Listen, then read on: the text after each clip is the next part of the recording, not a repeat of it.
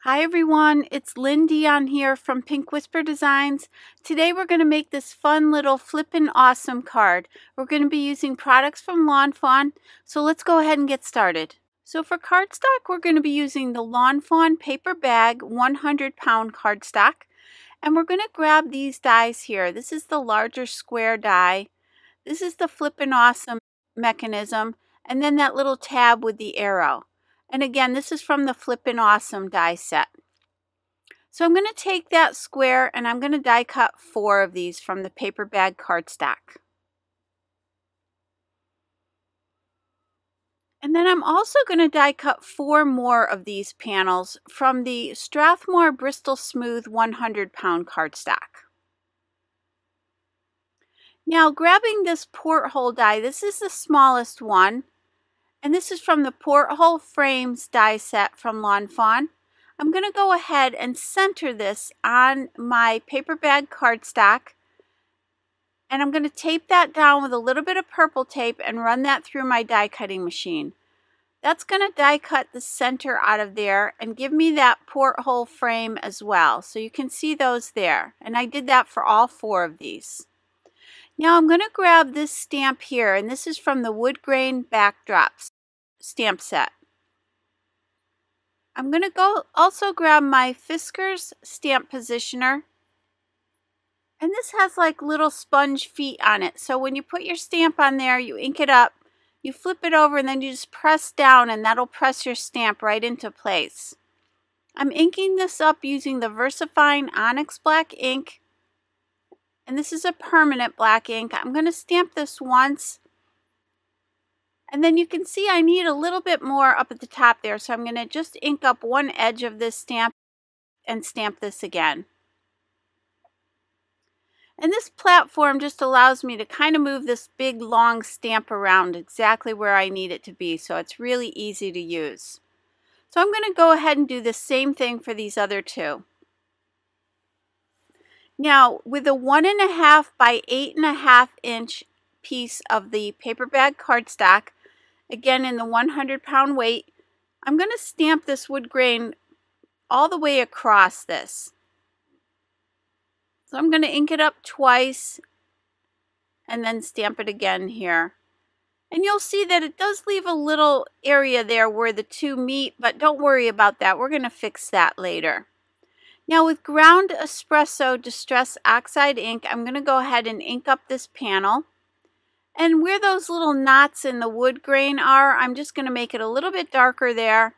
So just kind of random here, just adding a little bit of ink so we have some light and dark areas.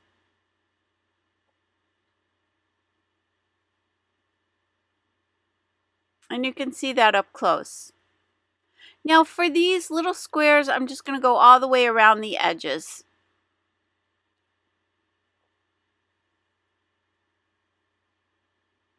And you can see those all set there.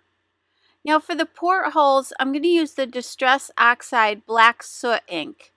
And for these, I'm just going to go right around the edges of the frames, just to give a little shadow there. And you can see that up close as well. That'll sit right inside that frame there. Now I've got a piece of the Strathmore Bristol Smooth 100-pound cardstock that measures 3.5 by 8.5. So this is the standard size of a Slimline card. So this will be our front panel. Now with the Gina K Masking Magic, I'm going to go ahead and make a little mask here. So I'm going back to that porthole die that we used before. I'm going to run that through my Sizzix Sidekick machine, and that'll give me a little circle. I'm peeling off the backing, and this is going to create a little sunset back here. So I'm just going to mask off where the sun is going to be. I'm going to push that down really well, make sure it's nice and secure. And then with that panel, I'm just going to mark with a pencil where that skyline is going to begin. So I'm using ripe persimmon and mustard seed in order to create my sky. And I'm just going to do the mustard seed all the way across here, right up from that pencil line up. I'm just blending it out, and I'm going to keep it darkest towards the horizon there. So I'll come in with a little bit of the ripe persimmon, and I'm just basically going to pat it on all the way down here, just loading it up with ink and getting a nice coating of that. Then I'm going to go back to the mustard seed, and I'm just going to blend that out. I am going to add a little bit more of that ripe persimmon right around the sun there. And then I'll just blend that whole thing together. And this blends so beautifully. That ripe persimmon, I don't know, there's something about it that I just love. So you can see that we have that. Now I'm going to remove that mask, and that will reveal the sun there. I want to give a little bit more color to that sun, so I'm going to place that applicator down and just turn it.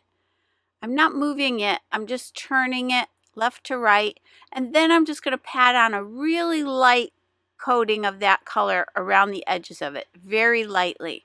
Then I'm going to do the same thing with the ripe persimmon, just putting it right in the center and turning it a little bit. And then just bringing in a little bit more of that mustard seed and blending that out. So just kind of play around with that till you get the look that you want. Now this is how my panel is going to sit. So I want to create that skyline on my panels here.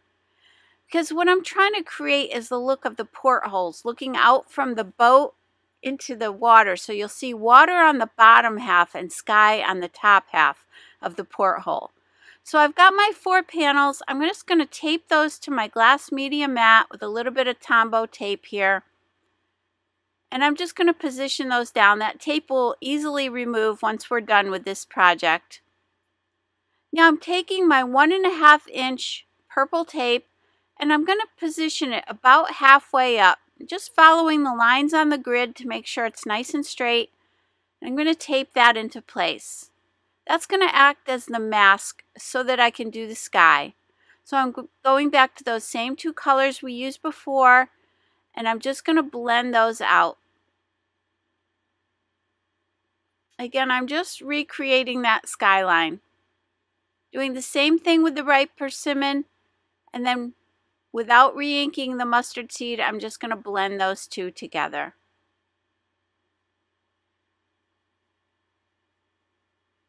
So now I'm going to clean off this purple tape because I don't want to transfer any of that ink down into the water that I'm going to create below. So I'm going to clean that off. I do want to heat set this. If you don't heat set it, your tape won't stick to it. So you do want to make sure you heat set it. And then when I line up this tape, I want to leave a teeny tiny bit of that skyline showing, just so the 2 blend together. For the water, I'm going to be using Wilted Violet, Salty Ocean, and Chipped Sapphire. So I'm going to start with that Salty Ocean, and I'm not going to be fussy here. I'm just going to add little bits of color here and there. And I'm going to go to my next color.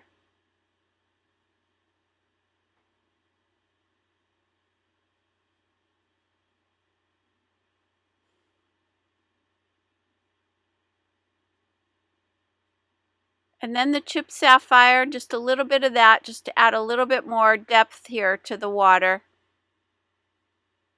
And then once I've laid down those colors, I'm going to take my Distress Sprayer, which just has water in it. I'm going to spritz that.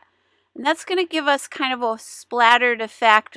Looks like the water. And I'm just going to add a little bit more here, just to get a little bit more up on the top of the water here, because that's really the only part that's going to show. Then I want to wipe off the purple tape again, and I'm going to set that tape aside because I can use that for another project. So those will sit right in there, and that's the way it's going to look once we have it all assembled. Now I'm grabbing another set of stamps here to do all my little fish, and this set is called Ocean Shell-fie. Now with this little set here, I'm going to grab a bunch of these little items, and this is the Ahoy Matey stamp set, and these stamps also have coordinating dies. So I'm going to put everything in my Mini Misty stamp positioner. I'm going to ink those up with the VersaFine Onyx Black ink, and I'm going to stamp these. I'm going to stamp a few more of the coins, another of the little jellyfish, and I also did stamp that little treasure chest as well. So I'm using purple and peach pink to color in this little octopus. And the peach pink is a brand new color for me, and it's just so pretty. I recently just added a few new colors to my collection just for a little variety. But you can add these individually. If you do own the sets, you can also buy these pens individually as well. So what I'm using here to blend these out is the blender pen. These are, again, the Zig Clean Color Real Brush pens. It's a water-based marker, and the blender pen will allow you to blend the colors out. You could also use a water brush here, but I do find this works really well to get into these little areas. And when you want to change colors, you just clean it off on your scrap paper until it goes clear, and then you can change to the next color. And you can also remove color with the blender as well. So if you get too much color, you can just grab a little bit of color and scribble it onto your scrap paper until you get the shade that you want.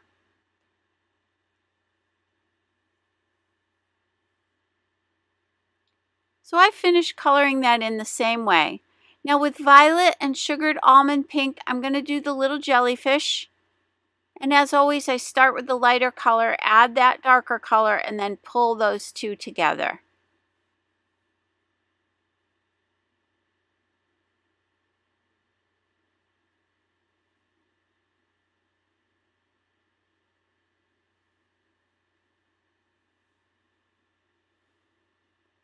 And I did the other jellyfish the same way. So with yellow and bright yellow, I'm going to do this little fish here and the one up at the top there as well. And I am going to add a little bit of pink to the cheeks here with the sugared almond pink.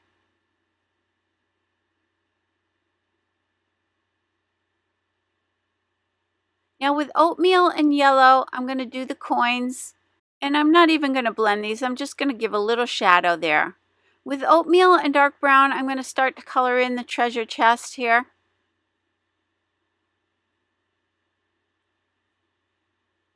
And I'm trying to keep that top part the lightest here.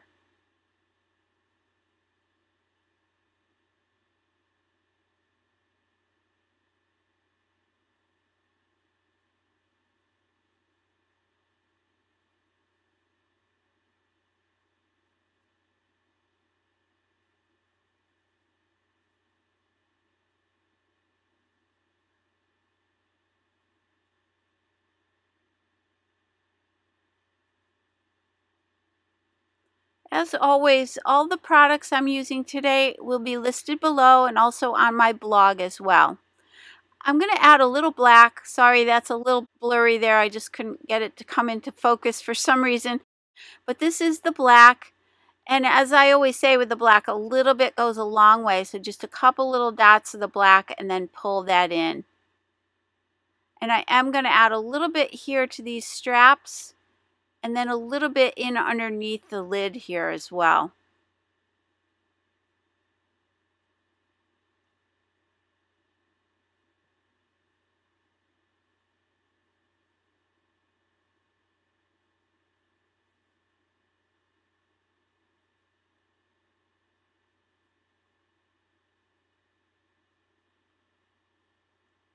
Now we'll color in the little pirate. So I'm going back to the two browns we used before.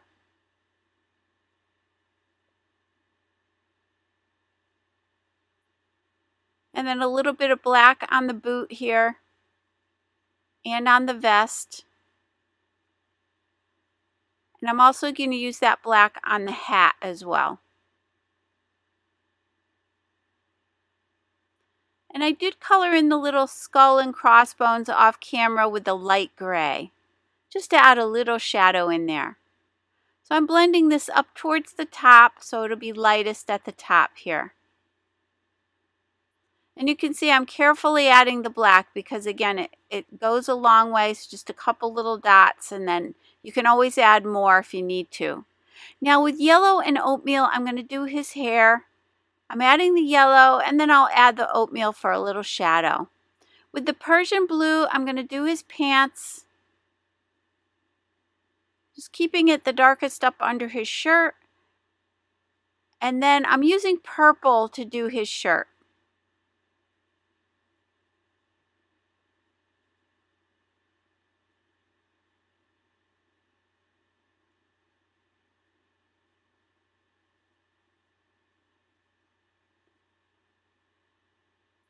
I'm adding a little sugared almond pink to his cheeks, and then I'm using the flesh color to color in his face and hands. And I always forget to color right above the eye patch there, so I did later go back and add a little color there. I don't know why I always forget to do that. Now, again, with the sugared almond pink, I'm going to do this little shell here. And then with fluorescent green, bright yellow, and yellow, I'm going to color in the parrot. And I'm simply just adding little strips of color here, and then I'm going to blend them together.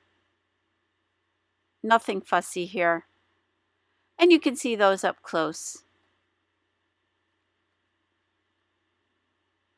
I'm going to tape the coordinating dies to all of these little pieces and run them through my Sizzix Sidekick machine. And now I've taken all of those pieces and laid them out on my panels here, kind of the way I want them to be. So I'm going to take my glue tube and I'm going to glue these into place. And you can see how those will sit right behind these frames. And I do want to keep everything flat here. So that's why I die cut the porthole right out of the frame rather than adding it. Because it is a flip card, I didn't want it to get too bulky there. So I just die cut this right out of that cardstock, the paper bag cardstock, and you can see now it lays nice and flat. But we gave it enough dimension adding that black soot all the way around the edges. So you can see all my little panels up close here. Now I'm using a craft cardstock in a 65-pound weight. You could also use an 80-pound as well. And this is going to be for the flip mechanism. And you do want to use a little bit of a lighter weight here. Just makes it easier for it to maneuver the flip mechanism. So I'm going to fold all of these score lines in one direction. Then I'm going to turn it over and I'm going to score them all in the opposite direction. That's just going to get this flip mechanism moving a little bit before we get started here. And then with the two little tabs, I'm going to fold those back. Now I'm going to start adding my tape. I'm using the 1/4 inch double-sided tape. And I'm going to add it from that first score line down towards the bottom. So this square here, I'm going to put tape on.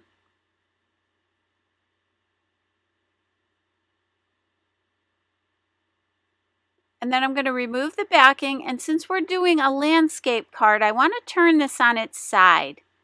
And I'm just going to select the first panel that I want. This will be my back panel. This will be the last one. And then in between the next two score lines, I'm going to put 2 strips of 1/4 inch tape, and they're going to fit exactly in there. So right up to that next score line, you can see that there. And I'm removing the backing. And then I'm going to place the next panel on that left score line there. Now I'm going to place tape between the 2 score lines again.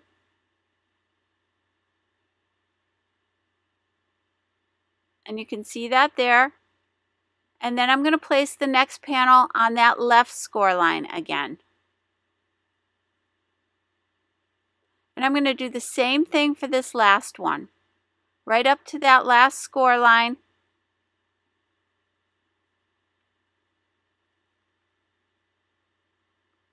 And then position this one again on the left. So now we have all those lined up nicely. Now for the 2 little tabs, I'm going to add my tape on both sides. And then I'm just going to set this aside for now because I want to do that little pull tab portion. So I'm going to grab that little arrow. I'm going to die cut that from some craft cardstock. I'm just adding a little bit of that ground espresso ink all the way around the edges. And then I'm going to add a little bit on this tab as well because I want that little arrow to be highlighted. So I thought if I made it a little darker, it'd be a little bit more noticeable. So I went ahead and attached that. Now I've got this panel here for the bottom of my card, and this is going to be the ship that the pirate is standing on. So he's standing on the deck of the ship here. I'm adding my 1/4 inch double-sided tape, and I'm going to position that in place. You can see where that little line is, where that wood grain met together where we did our stamping. But you can see here now we're going to cover that. We're adding our Flippin Awesome mechanism. We're going to add it sort of to the right side of the card here. And I want to line up the skyline with the skyline on the card. So the little porthole skyline should line up with the skyline on the card, and then I'm going to tape that into place. And now you just want to double check that your little mechanism is working properly here. And then I'm going to position these little pieces on the boat as well. So I wanted it to look like the little portholes were on the boat, and as he was moving along he was seeing these different little fish through the windows. And so that you could see the skyline and underneath you would see the water. Now I did position this little pirate down, but you can see there he was too close to my mechanism. So I did have to move him. So I carefully removed that tape and I was able to move him over a little bit. So now I'm going to pop up the little treasure chest here with a little bit of foam mounting tape. Now I just laid him down temporarily because I still want to double check this again to make sure he's not going to be in the way of that mechanism. I'm going to pop up one of these little clusters of coins here. And then I'm also going to pop up the little bird. Now I'm checking that mechanism again. I'm going to add my foam mounting tape and then I'm going to position him down. And I just want to make sure he's not in the way of that. And then I am going to glue that bird right on top of the little treasure chest there. So I'm taking my Uniball Signo white gel pen and I'm just going to add some highlights here and there. So the front of the card is going to say, "You're a treasure." So I went back to the Ahoy Matey stamp set. I'm using my VersaFine Onyx Black ink and I'm just going to stamp this. So this panel was attached to a standard Slimline card which measures 3.5 by 8.5, and I used the paper bag cardstock. So now on the inside it will say Ahoy Matey, happy birthday. And then I did off camera stamp and die cut 3 more clusters of the coins and just put those on the inside of the card just to add a little bit of interest there. Now I'm grabbing these birds from the Life is Good stamp and die set, and I went ahead and stamped those with black ink and attached those to my card. Now for the inside of the Flippin Awesome set, I wanted to add a gift card. So I'm die cutting this from some 65-pound craft cardstock, the same paper that I used to do the mechanism. I'm going to fold on all of these score lines here. I'm pressing those out with my bone folder. And I do want to stamp this with that wood grain stamp as well. That's going to sit right on the inside of this mechanism. So I'm going to lay this flat. I'm going to grab that that stamp again, the wood grain stamp, and I'm going to go ahead and stamp that. And then I'm going to add some ink to that just like we did before. And this is the ground espresso ink. I need to add the 1/4 inch double-sided tape to all of these little tabs.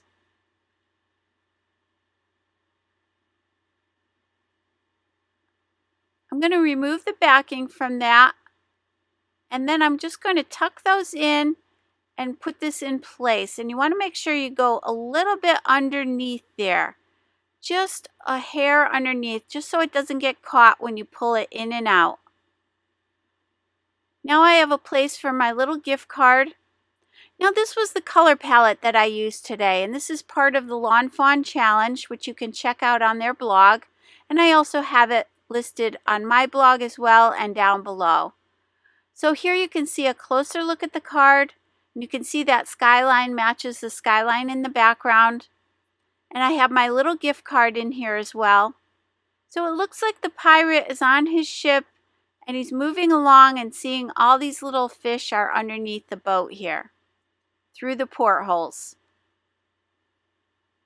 This was so much fun to make. I hope you enjoyed today's video. If you did, please hit the like button and subscribe. And don't forget to visit me at pinkwhisperdesigns.com. Again, thank you so much. Have a great day. Bye-bye.